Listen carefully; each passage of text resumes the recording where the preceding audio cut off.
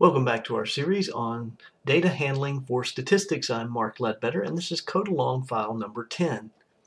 And so we're going to be continuing our discussion of matrices. I'm going to call this matrices 3. All right, so we've cleared our environment, increased the number of lines, although again for this it's probably not necessary.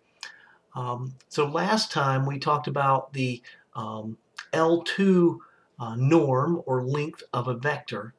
And we said that it was the Euclidean length of the norm. And that is obtained by squaring each element of the vector, summing them, and then taking the square root of the sum. All right. And so with this vector x, when we did that, we ended up with 13.80543, etc. Now, we also reviewed the inner product or the dot product.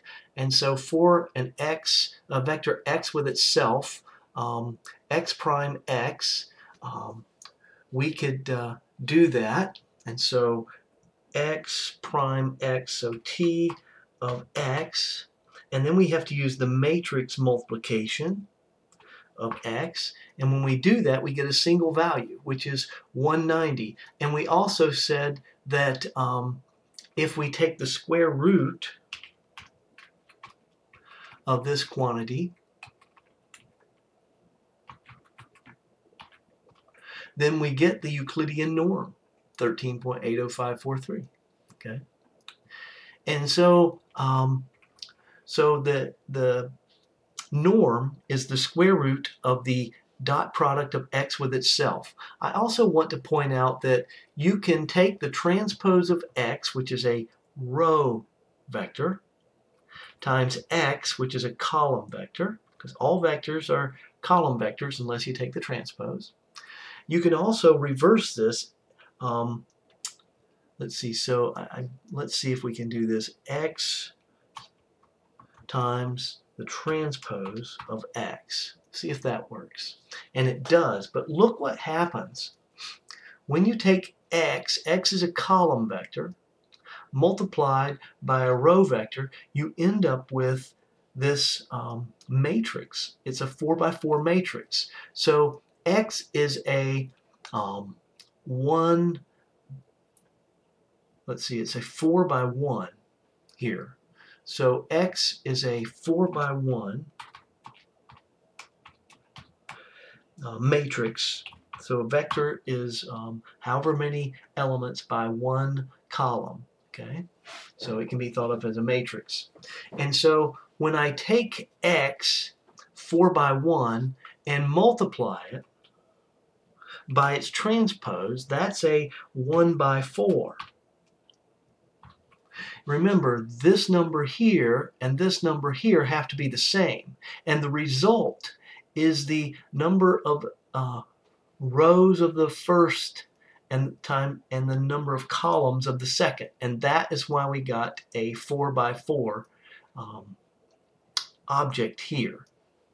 So I meant to talk about that last time and I did not, so I want to put that in here. Control Shift C and then Control V, and then that lines it up a bit better. Okay, so x prime x gives us a single value, a 1 by 1. So when we do x prime x, this is a transpose, so that would be 1 row by 4 columns, and then x, if you remember, is 4 rows by 1 column. And so when we multiply these, we end up, this number and this number have to be the same, and we end up with the outer rows and columns here. Rows, columns, so 1 by 1. Okay? Okay. And so that value was here. It gave us a vector matrix.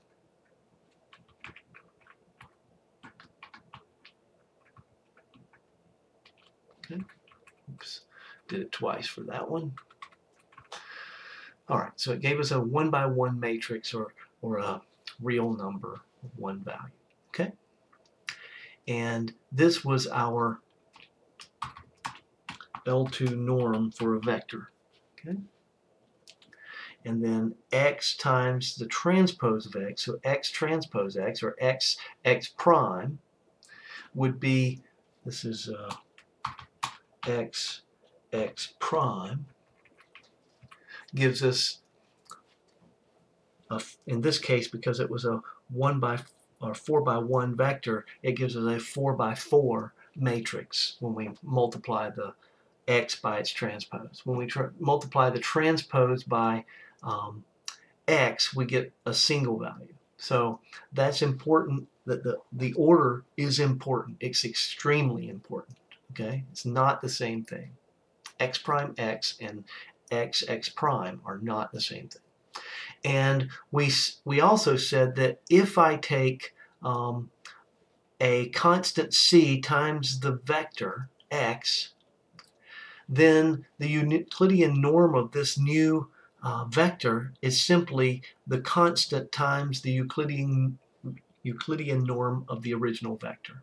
Okay, so that's something we showed last time. I won't go through that again this case, or right now.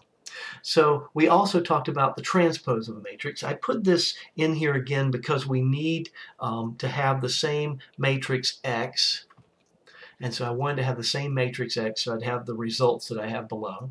And we said that the transpose of X, T of X, is where we flip the rows and columns. We reverse or we interchange or exchange the rows for the columns. So this first row here became the first column in the transpose. The second row became the second column, and the third row became the third column, and so forth if you have more rows and columns.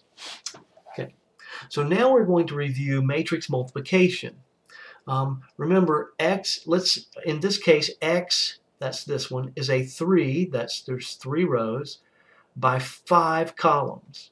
So it's a 3 by 5, so it can be multiplied by any matrix that has 5 rows and any number of columns. So if I want to I can multiply x by its transpose, x prime. Okay? So x prime, capital X prime. Okay? So I have a 3 by 5 times a here's a 3 by 5 times a 5 by 3. So this number, these match, so I can do the multiplication, and then I'm going to get a 3 by 3 matrix. When I multiply a matrix by its transpose, I always get a square matrix as a result. Okay? Always. So here is X, capital X, times its transpose, and here is the 3 by 3 matrix that we get. Okay.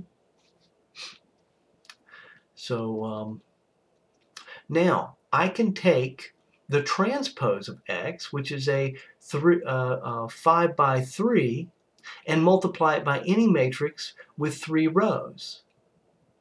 So I can certainly multiply it by its transpose. So I've got a 5 by 3 times a 3 by 5, but now I get a 5 by 5 result, not a 3 by 3. So here's the 5 by 5 matrix that I get. So again, the order of multiplication for matrices is very important. It's not like multiplying two numbers where 2 times 3 is 3 times 2. That's not true in matrices. A times B is not equal to B times A. Okay? The order is very important. If they're not square matrices, then A times B will be a different size of matrix than B times A. Okay? All right. Assuming that, or I shouldn't say B times A times A prime and A prime A, they're going to be different size matrices. Okay? All right.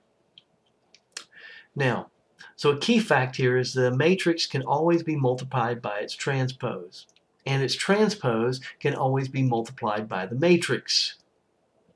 And again, in general, A prime is not equal to, remember in R, the exclamation point means not. So it's not equal to A prime A. And like I say here, in fact, A prime is a 3 by 3 and A prime A is a 5 by 5. So very different. Okay. So I'm going to stop here for this video. So it's about 10 minutes. And we'll pick up here next time and talk about the determinant of a matrix. That's a much more complex topic. So again, I'm not expecting you to really know matrix algebra, but I do want to explain it for those of you who are interested. Okay? So, so if you come across this in the future, this will help you. You will have some familiarity with it, if I can say that word, familiarity with it. Okay? So please take care of yourself, stay safe, because we want to see you here for the next one. Bye.